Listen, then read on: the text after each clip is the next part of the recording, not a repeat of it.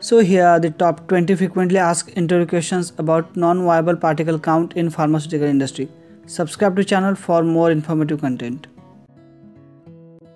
We will start with the very basic question: what is difference between viable and non-viable particle count? Answer is, the basic difference between viable and non-viable particles is that viable particles are the particles with at least one living microorganism affecting the stability of a product, whereas non-viable particles are the particles without microorganisms but they can act as a transporting agent for viable particles. Next basic question: what is objective of particle monitoring in clean room? Answer is, the objective of particle monitoring in clean room or clean zone is to assure that the required level of cleanliness is achieved at all the critical control points. Next question: which guidelines are commonly referred for non-viable particle count? Answer is, here are the 4 guidelines that are referred for non-viable particle count test. First one is ISO 14644-1 classification, second is EU GMP Annex 1, third USP chapter number 797 year 2008 revision, and fourth one is PDA, that is Parental Drug Association Journal volume 57 number 2 March April 2003. Next very frequently asked question about NVPC is that what is non-viable particle limit for grade A and grade B? In the below table, GMP Annex 1 permitted number of particles has been given. For grade A, at rest and in operation condition, 0.5 micron particles shall not be more than 3520 and 5 micron particles shall not be more than 20. Whereas for the grade B, at rest and in operation, acceptance criteria is changed. In grade A, for at rest condition, 0.5 micron particles shall not be more than 3520 and 5 micron particles shall not be more than 29, whereas in operation condition for grade B, 0.5 micron particles shall not be more than 3,52,000 and 5 micron particles shall not be more than 2,900.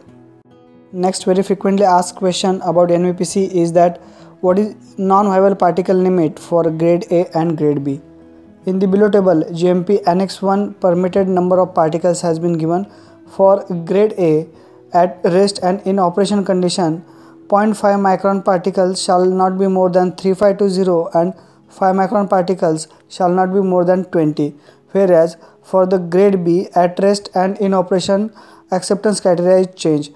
In grade A, for at rest condition, 0.5 micron particles shall not be more than 3520 and 5 micron particles shall not be more than 29, whereas in operation condition for grade B, 0.5 micron particles shall not be more than 3,52,000 and 5 micron particles shall not be more than 2,900. Fifth question: why only 0.5 and 5 micron particles are measured for non-viable particle count? Answer is, during non-viable particle count, we measure only 0.5 and 5 micron particles because most of the commonly found bacteria are in the size range of 0.5 to 5 micron, so this range is the main source of contamination.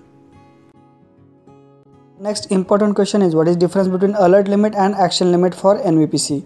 Answer is, action limits are generally set through regulatory guidelines such as Annex 1, the USP or ISO standards, whereas alert levels are specific to the facility and should be set based on the results of performance qualification, that is PQ test, and trends in historical data.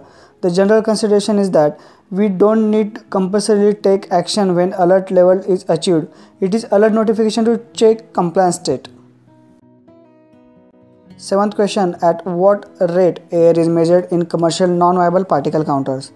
Answer is, the particle counters should have a sample flow rate of at least 28.3 liters per minute, that is 1 CFM, and should be fitted with an isokinetic probe for sampling in unidirectional flow zones. Next important question is, why particle counters are needs to be on at least 36 minutes prior to process monitoring? Answer is, commonly used industrial particle counters works at flow rate of 1 CFM, that is 1 cubic feet per minute air, and guideline requirements given for the clean rooms are in cubic meter. To complete 1 cubic meter, we need approx 36 cubic feet air. Hence, we need to on particle counters at least 36 minutes prior to process monitoring. Next important question is, what is momentary excursion or the false count? Answer is, sometimes during measurement certain peaks are observed for NVPC count. These might be due to, as per the checkpoints, or fault counts due to electronic noise, stray light, or coincidence. These can be considered as invalid and action need not be taken against these momentary excursions or false counts. Next, very important question, what should be the action plan in case of a repeat NVPC excursion?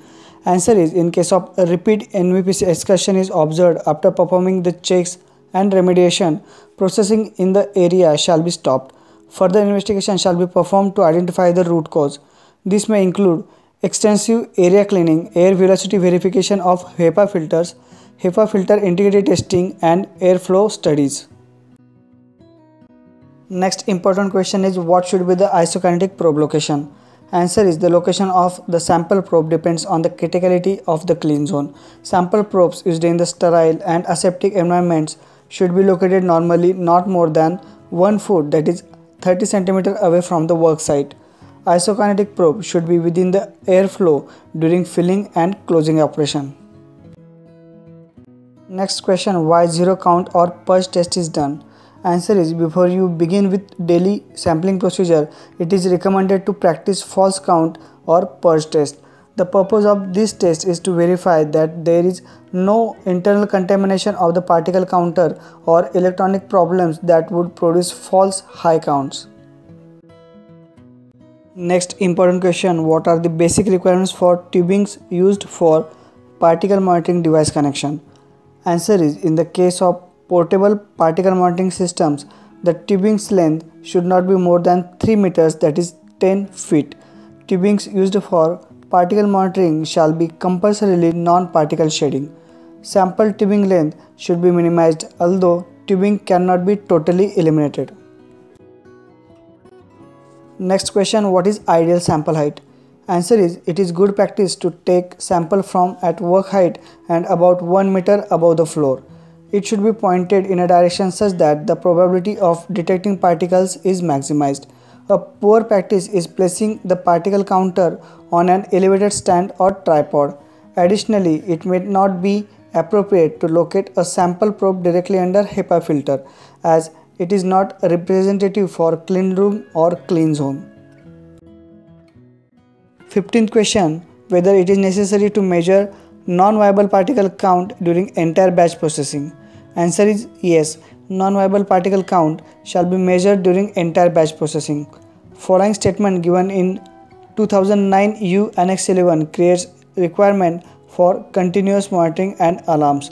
The statement is, the grade A zone should be monitored at such a frequency and with a suitable sample size that all interventions, transient events, and any system deterioration would be captured and alarms triggered if alert limits are exceeded.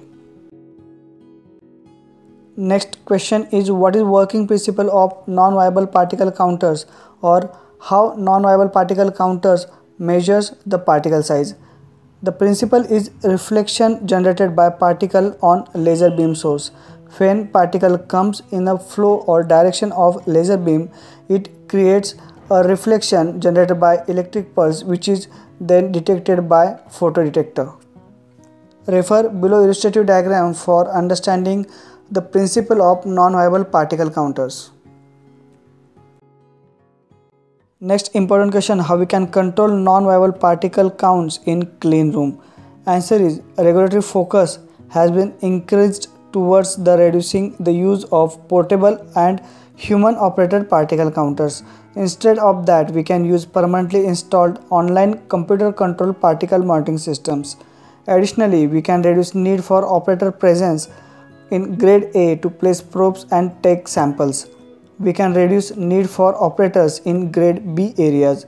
We can remove equipments from aseptic grade B, that is large portables or carts, which can interfere with airflow and introduce additional surface area to the sterile core. Next question, what should be the number of sampling locations to be tested for non-viable particle count? Answer is, the number of sample locations when certifying or validating clean room is determined by the chart provided in ISO 14644-1. The chart is given as below. In one column, area of clean room is given in meters square. For that area or less than or equal to area, we can use the another column that is reflecting the minimum number of sampling locations to be tested.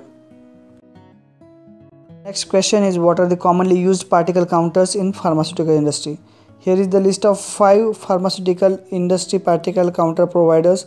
First one is Beckman non-viable particle counter. Second is Emil Limited. Third is PMS, that is particle measuring system. Fourth one is Next Gen portable particle counter, and fifth is Lighthouse Worldwide Solutions. Last but important question, what are the other environmental monitoring tests that are done for the clean room? Answer is surface monitoring, active air monitoring, passive air monitoring, microbiological media and identification, and particle counting. Keep watching PharmGrow. Subscribe to channel for more videos related to pharmaceutical industry.